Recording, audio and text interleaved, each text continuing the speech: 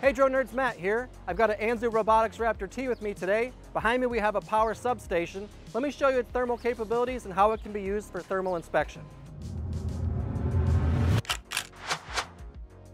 So first we're going to do all of our pre-flight checks, then we're going to put the drone up in the air, and I'll show you the different color palettes for the ANZU Robotics Raptor T. We're going to update our home point. So after going through all of our safety parameters and making sure that our obstacle avoidance is correct, as well as our return to home altitude, we're going to take off with the wide camera on, and then we're going to switch to the zoom camera with all the IR capabilities, and I'll show you the different color palettes.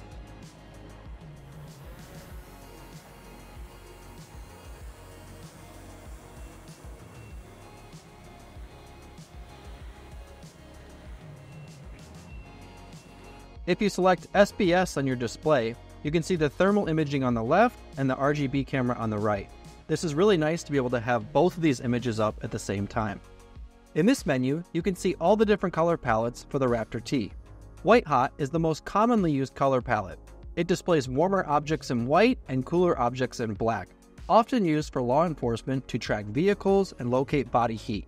Black Hot is the opposite of the White Hot color palette, commonly used for law enforcement to locate body heat as well, but shows better detail of the surroundings for navigation. Tint is a grayscale plus red for the hottest objects in the scene. The rest of these color palettes are used for temperature changes that are more minute, best used for scenes with minimal heat change and often used in inspections. These palettes are personal preference or specific use cases up to the pilot, depending on the application. Just a side note on the flight software we have here with the Raptor T. The Raptor series uses air control by Aloft. Now, the air control app is hosted on US-based secure servers, has SOC 2 Type 2 certification for security, offers encrypted live streaming, weather details for pilots, flight telemetry playback, pilot and fleet management options, as well as airspace planning and automatic data tagging. It also has pre- and post-flight checks, offering customizable checklists according to your company's SOPs. Now we're going to go back in the menu and change the color palette to Tint, showing grayscale with the hottest elements in the scene glowing red. With up to 45 minutes of flight time in a compact package, the Raptor T has plenty of battery capacity to complete large inspections without the need to land and do a battery swap. It's a great inspection drone for enterprise use.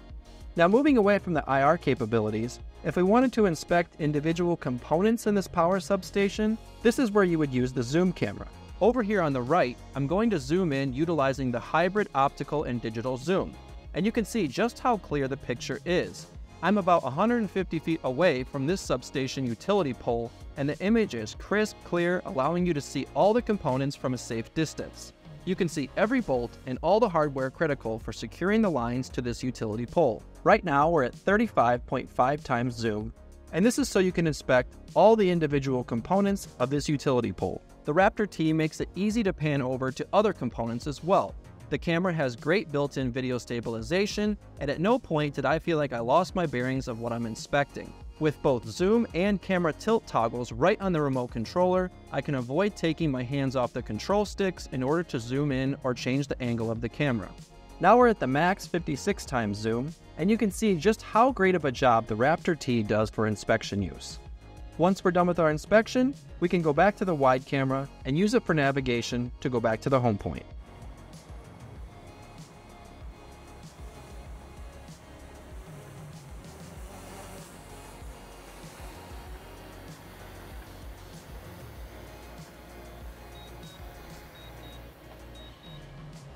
So I hope this video demonstration showed you a little bit about the ANZU Raptor T's thermal capabilities. If you have any questions, you can put those down in the comments. Also be sure to like this video and subscribe to our channel. My name is Matt. Happy flying.